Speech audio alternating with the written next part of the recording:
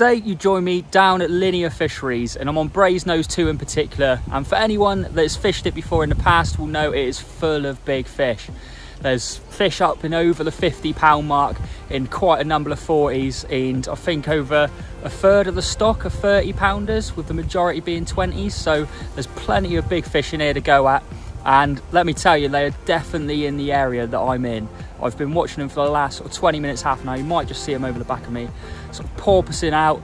I've got all 3 rods out. As you can imagine, I was pretty eager to get all 3 rods out on their spots. And I've got 2 out, only 14 wraps. Like I say, the fish are in pretty close, so I didn't want to go too far out. And I found quite a nice clean area, about 14.5 wraps out. So I've got 2 rods on that over a bit of bait. And then I've got my left-hand rod I've put on a solid bag, and I'm just going to rove that around sort of every 20 minutes, half an hour, see if I can pick up a fish. And if the solid bag doesn't pay off, as you can probably see behind me, the sun is out and it's quite a warm day, so I won't be waiting too long to go over the zigs if nothing happens on those solid bags. Keep your eyes peeled throughout the vlog as well, because we are running a giveaway for one lucky winner to win one of our Black Widow low-level 3 rod pods. But without further ado, I'm going to get a little bit more bait out there on the spot. I only started off with 2 or 3 spoms and then got everything else set up. But I'm going to carry on and put another 3 or 4 spoms out and see how we go from there. So here's the bait that I'm going to be putting in over the top. I've got Pacific tuna boilies in there that I've had soaking in the Pacific tuna booster mix for the last 3 or 4 weeks. Some sweet corn, chili hemp, and also a few pellets in there as well. I'm not going to be putting all that out over the course of the session unless it really does kick off. I'm going to start off with 6 to 7 spoms, see how that goes, and if anything, if we do get into the fish, then I'll be topping up as the session goes. But I'm definitely not going to be going too gun-ho with the bait to start with. Just finished putting a few spoms of bait out over that spot, and let me tell you, it's so warm today. The sun is so bright. It's a complete contrast to what the weather's been like over the last few weeks. We're mid-October now and we've already had a few frosts, our first few frosts of the winter, and it's been pretty cold over the last couple of weeks. The conditions completely contrasted to this.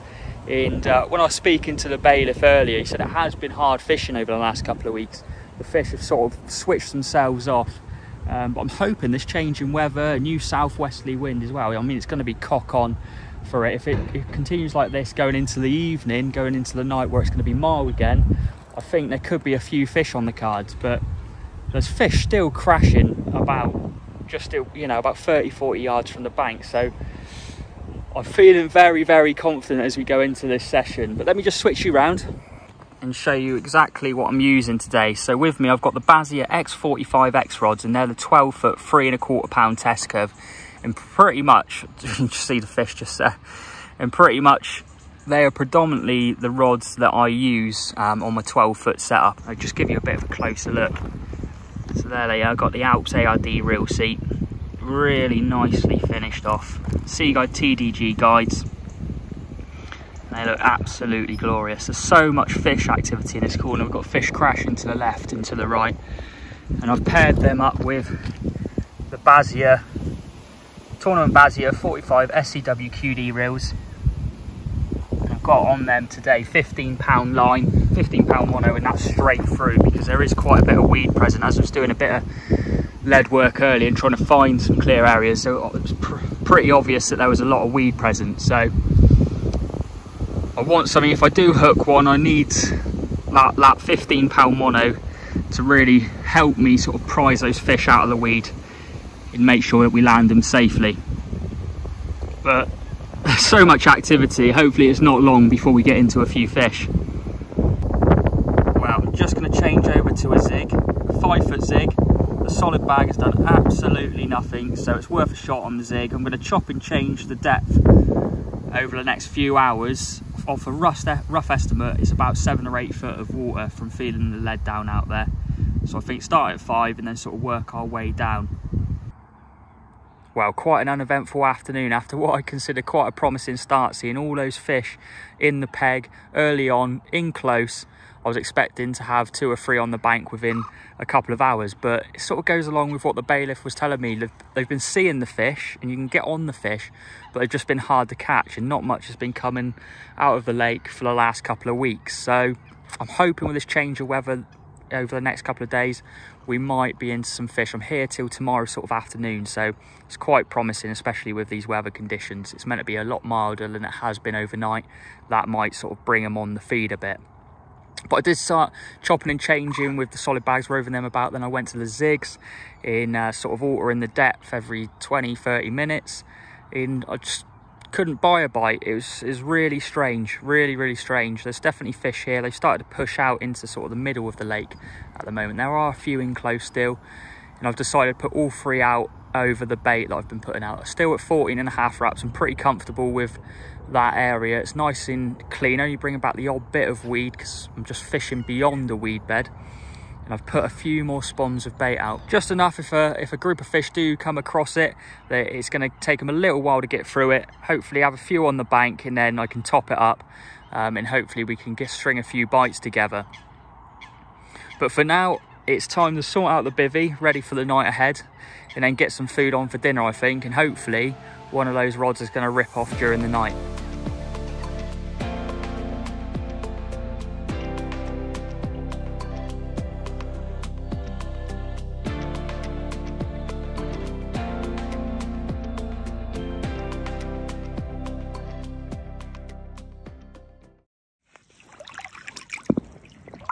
Well, there we go.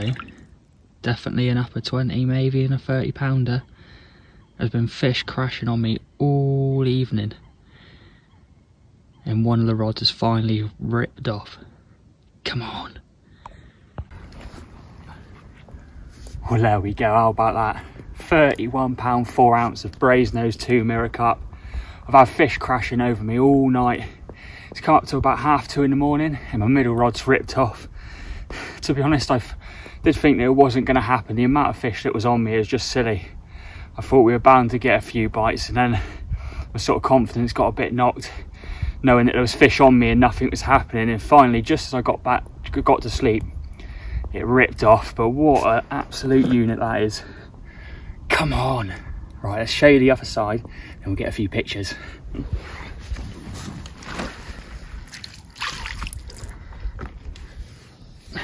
There's the other side, look at that. What a unit. Get in.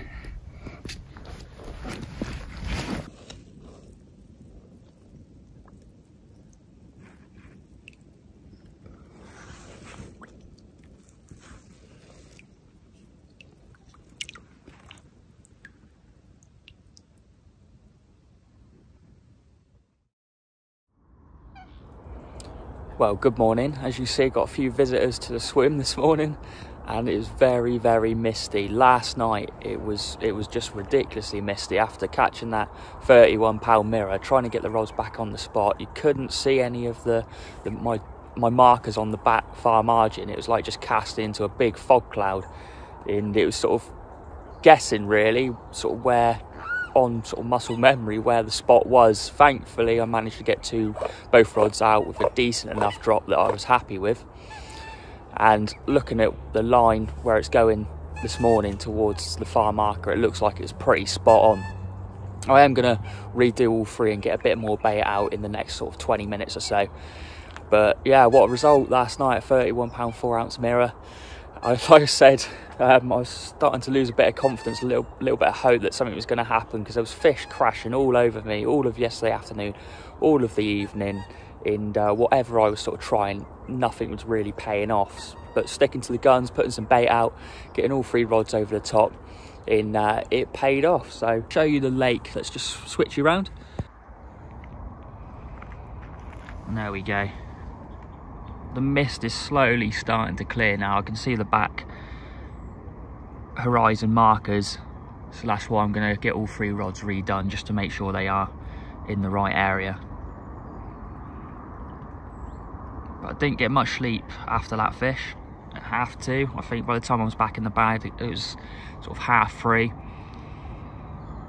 It's actually quite a chilly morning. It's quite a mild night, but where this fog's come in, really dropped down around sort of 5:30, 6 o'clock. Hopefully that sun comes in, burns off the fog, and a little bit of wind comes on the lake. I think that's got what we're sort of hoping for. Right, let's get some bait out.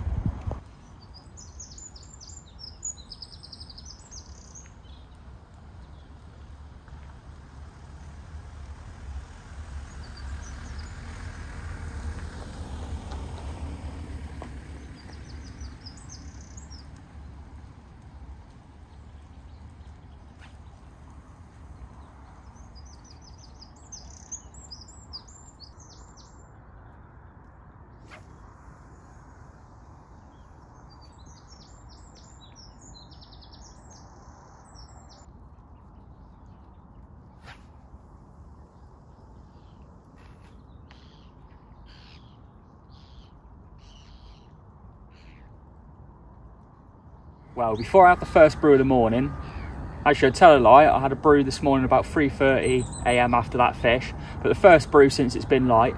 I want to run through some of the effort fishing that I've been up to since my last vlog.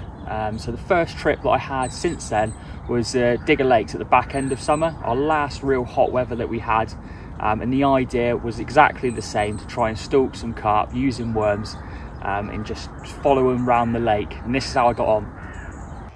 I'm back down on Snells Lake, down on the Digger Lakes complex down in Devon, and I've got the whole day ahead of me, as opposed to in last month's vlogs where I had a few hours to try and nick a bite. Today I've got the whole day at my disposal and I'm looking forward to it. It's going to be another beautiful day like it was last time, and we've had a lot of sun over the last few weeks, so I'm expecting it to be just as weedy, if not even weedier than it was last time I visited the lake. And my plan is to keep the kit on the barrow, try and locate groups of fish and do a bit of free lining. I want to try and catch one doing a bit of free lining once again, try and get them to take that bait just as a bit of reaction as it's fluttering down just in front of their faces, and hopefully we can go home catching enough of Snells Lake carp. Wow, look at that, it looks absolutely prime today. Conditions are spot on for a bit of stalking. There's no one else on the lake until about midday, and then it's only a couple of anglers, so there's going to be plenty of opportunities I think around the lake where the carp are going to be sitting just basking in the sun like there was last time. It's just whether they're going to be willing to take the bait. I don't know if you can see or pick this up on camera, but there's one just cruising there. I've just spotted a couple beyond it in the weed bed over there. I think this might be a chance. It's just coming in close here. I'm going to put the waders on, get the kit sorted out, and I think I'm going to wade out there because I can see a couple of fish out there just sat in a weed bed. I think this could be the first opportunity of the day.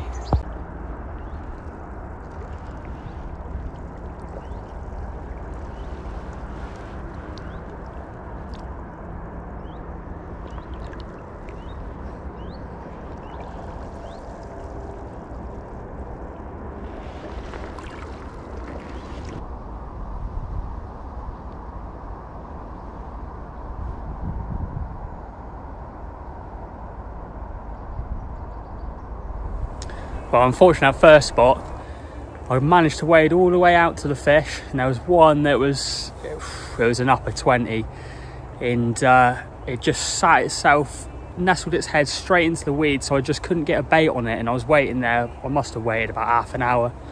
Had a few attempts at a few fish that were just sort of cruising in and out, but they weren't interested. But I sat waiting 30 minutes just to get an opportunity at that mid-20 sort of to upper 20 mirror, but unfortunately he didn't move. So what I've done, I've just left the swim nice and quietly. I think I'll keep that one sort of in the back of my mind for maybe in an hour's time, go back, because I do like to hang out around there, so I think that's definitely worth a shout later on in the day.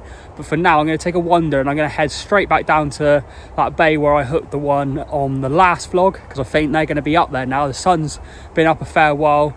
They weren't in there earlier, but I reckon there could be a few fish making their way in, and we'll stop in every swim on the way and see if there might be an opportunity. But I'll just show you the lake. There it is through the trees. You can see how much weed is actually in the lake. I mean, I think the best way of approaching it is exactly what I'm doing, wading out to the fish where it's shallow enough to do so. And it is gorgeous today, absolutely stunning.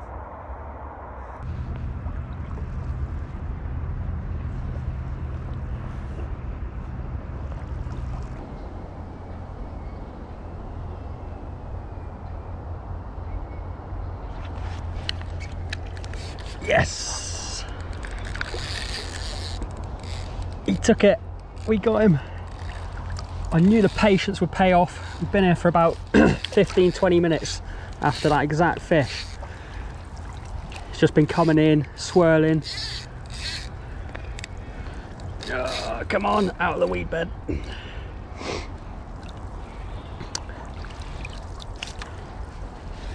He didn't know what happened. I just fluttered the worm, took the sweet corn off just and left the worm on. So I was wondering if he was just spooking off of that bit of yellow, and first pass with just the worm and he's absolutely nailed it.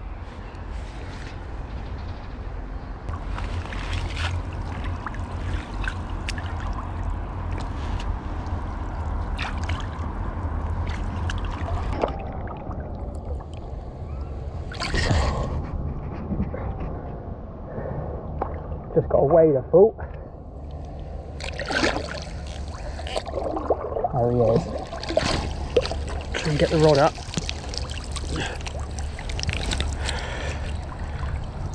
Get the net. Yes. Come on. Come on. That's a right result.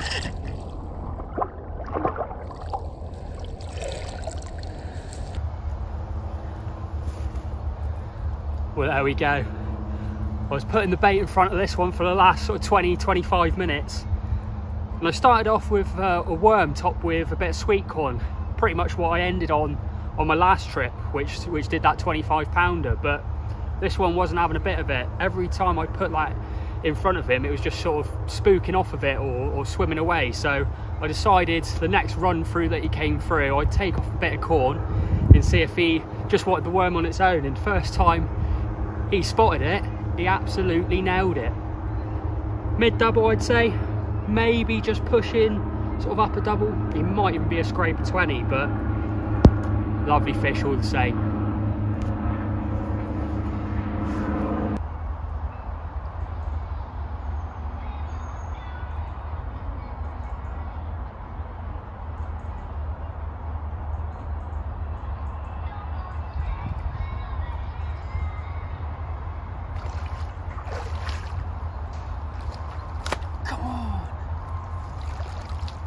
That was a bit of a result. I'd just come round to the weedy bay in which I had the 25 pounder on my last trip.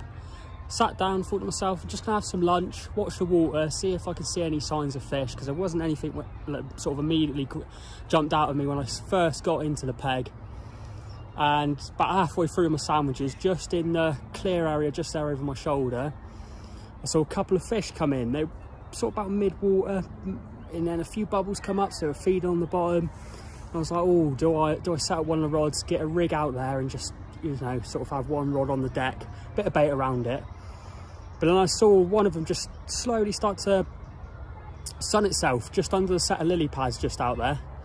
And it was about there for 5 minutes. I thought, now I'm going to get the waders on, get the free lining gear, and go out with some worm and some corn. And about 30 minutes later, after changing from a worm with tip with a bit of corn, just a bare worm on the hook, and it absolutely nailed it on its first pass through. So couldn't get any better than that. There are still a few fish in the area. What I'm going to do now, I'm going to rest a swim. I've got a mate of mine who's on the upper lake. He's fishing at the moment. I'm going to go round, spend 10-15 minutes with him, see how he's getting on. And I'm going to come back and see if there might be another opportunity here. And there we go, the 9 foot 2 3/4 pound test curve cross cast EXT rod. And I've paired that up with a Whisker 25 QD reel with 12 pound sensor on that, which is more than ample for what I do when I'm doing some free lining. I mean, I could step up to 15 pounds on this lake because it is so weedy, but 12 pound in sensor is so strong. It's never failed me. I've got full confidence in it, and that is my perfect free lining setup. Well, I'm just having a quick walk around the upper lake on the complex, which is Percy's. Unfortunately, no further opportunities over on Snells, and I think that's going to be it for the day. But I thought, while I'm here, just have a quick look around Percy. It's been a little while since I've had a look at it.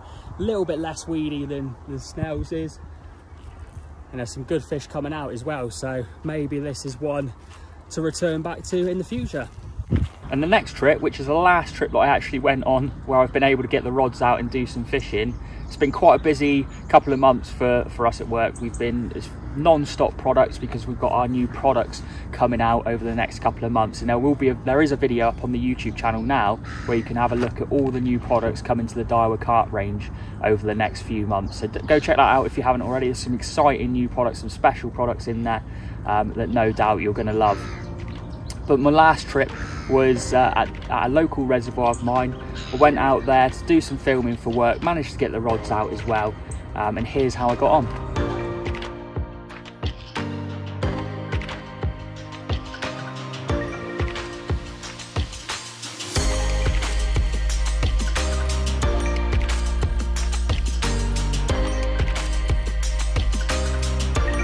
Well, that's all 3 rods out on the spot, and conditions are absolutely bang on today. It's overcast, got southwesterly winds, and the forecast says it's going to be raining on and off throughout the day. It's just started raining as I've got the camera out to speak to you guys.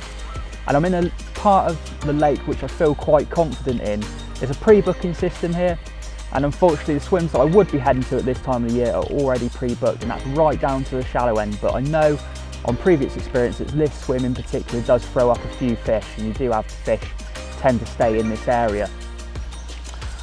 At the back end of last year, I did actually do a mini autumn campaign on here, which is also available on the Daiwa Carp YouTube channel. And I did quite well on this swim in particular, and the swim just to my right.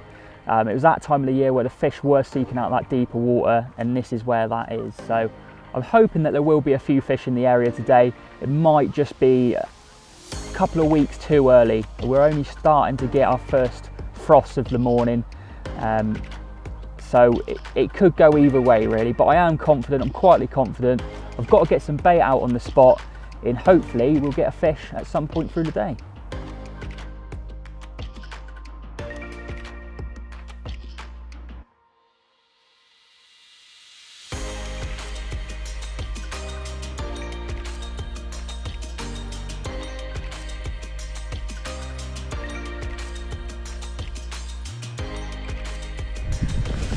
Well, first bite on the middle rod, and to me it feels like a typical bream bite.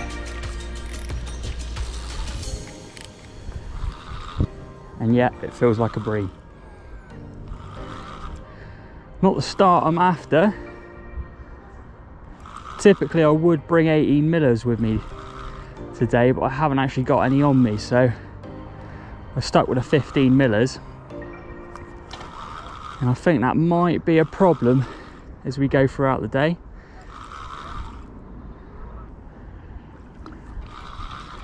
Yep, it's a bream. Not a good start. But as I found on here before, where the bream are, typically the carp aren't too far behind, so off you go, fella. Well, let's get it back out, and hopefully the carp aren't too far behind.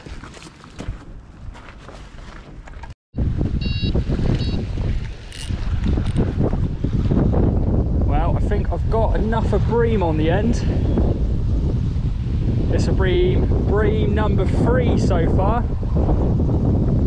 and the wind has picked up as forecast. The rain's starting to come in. I don't know if I mentioned earlier, this is a day ticket venue, so a days only. So it's a get here at 8 AM, then you've got to be packed up and out of the gates at 6:30, which is when they lock. So not much time to play with, but the conditions are cock on for it. They're all nice sized bream. If you come here with a feeder rod, I think you'd have a lot of fun all day. You know, that's probably a good 4 or 5 pound bream, but not the intended species. Well, it's been non-stop rain for the last 4 or 5 hours. We've just had a break in the weather, so I've just put some more bait out. But unfortunately, it's been a non-stop supply of bream so far. I think I'm up to 7 or 8 bream.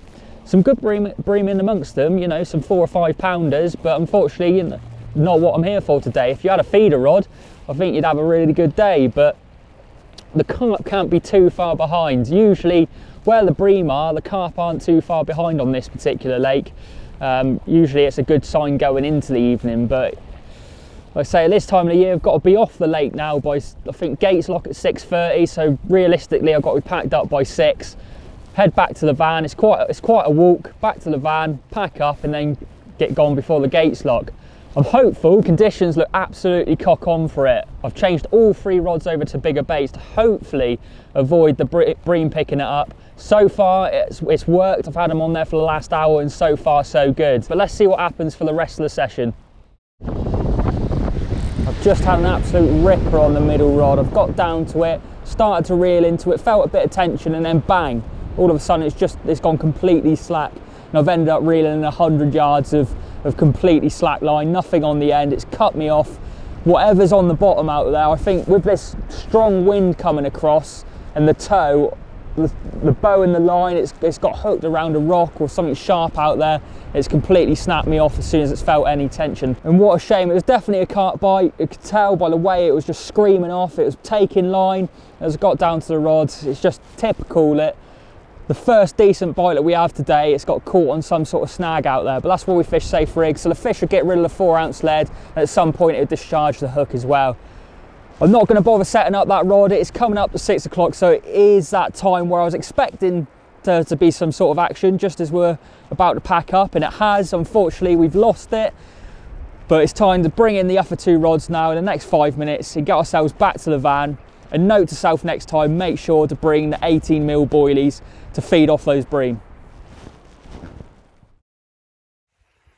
As mentioned previously, in this instalment of Jack's vlog, we are also running a giveaway for one lucky winner to win one of our Black Widow low-level free rod pods. Excellent bit of kit, and all you have to do to enter is be subscribed to the Daiwa Carp YouTube channel, like the video down below, and let us know in the comments what is your favourite thing about carp fishing in the autumn, and we'll pick our favourite comment for the winner of the giveaway. Entrance must be from the UK, and the winner will be announced in the next instalment of Jack's vlog.